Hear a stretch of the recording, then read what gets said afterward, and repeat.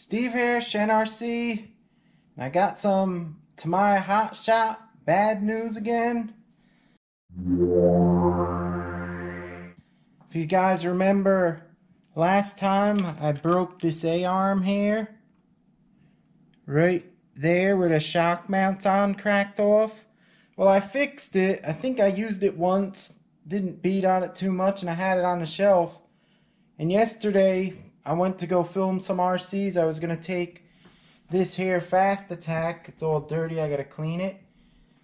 And I was going to take this hot shot and do some filming. I went to drop this in the trunk and the freaking A-arm cracked and the shock lifted off. So I ordered a new A-arm kit again with all the front A-arms.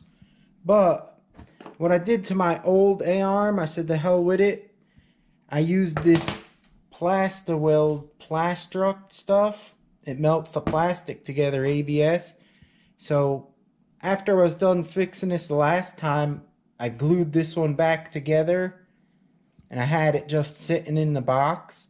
So what I did now was I put some shavings of plastic in there with some of this fluid, and I waited till it got gooey like melted plastic. And on the front of this stock A-arm, there's like a hole here they have, like a hollow hole above that, and that's where it always breaks. So I filled that up with the stuff. Then I cut tiny thin plastic like this, and I also went around the side, the back, and around the front, and then I filled the top up with some of that gooey plastic I made, and I sanded it off, and now it's like real beefy looking. You could see now that it's beefy looking. I think I'm just gonna put this on when it dries. After like a day or so, the plastic will get hard, and I'm just gonna run this one and not even bother putting the new ones I ordered on, because I think this may be stronger with all this plastic around it. It should hold better. And also what I found was this shock here. I took some oil out because I put thicker oil in there, and I think that makes the shock harder to compress, and that probably puts a lot more stress on this little plastic part here. You could see it's hollow, and that's probably why it cracks. So I took that off, drained some oil out, and I went with this stuff here that originally supposed to be in it. I put the Tamiya soft in there. I left just the hair of the thicker stuff in there, so it's a little thicker than this, because this is really like water. You could see it. Well, that's the news. That's what's happening here at Shen RC.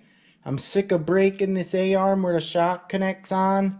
I hope the thinner oil and my modified one here holds up. We'll see. I took these beauties out the other day and got some video of these. They're all dirty. I have to clean them up. You can see that beauty's all dusted up and dirty. They're pretty neat. I like these Tamiyas. Anyhow, guys, if you like the video, leave me a thumbs up. If you don't, give me a thumbs down. Whatever you do, I appreciate your support, as always. And Shen RC, I'll see you next time.